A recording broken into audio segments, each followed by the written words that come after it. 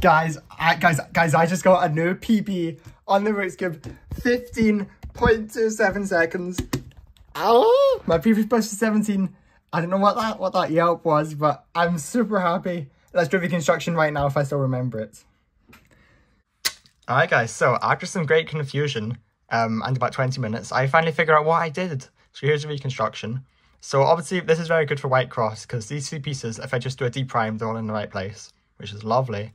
And then I see that this white orange is the last piece that needs to be inserted, so I do a D prime. I just do that to insert the orange piece. Then whilst I could go for the blue red here, I mustn't have seen it, because instead I chose to go for the green red, which just gets inserted like that. Well, that realigns them, and I do that to insert them. Then I see this orange green, which I can do some cheeky like F2L stuff to insert like that. And then I didn't see this blue orange. If I did, I probably would have gone for it, but it's good I didn't, because it all works out in the end. So what I do here is I take out the blue red, do that, then I cube rotate to do a 3-move insert, and then that opens up the blue orange. Wow. Okay, then here I have this OLL, which is pretty easy, you know, I like to think I'm fairly sufficient at this. And then here, proficient rather, and then here I have this PLL, which sometimes I mess up, sometimes it doesn't, I don't do good to tip, but I pulled through. Alright, let's see if I can pull through in this reconstruction. It would be embarrassing if I don't.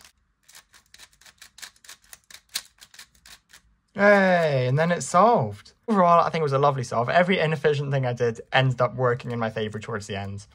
And I'm very, very pleased overall, and I hope you enjoyed. See you in the next one. Bye-bye. Hi guys, so unfortunately I wasn't filming the solve, which is really disappointing, but you know, I redid it. I did what the video would have looked like if I did do it. You know, I did the same scramble and I solved it the same way that I just showed you, and it took me around a similar time, you know, 0.3 seconds less. So what you're about to see would have been the same speed I did it at and the same way I did it. So enjoy.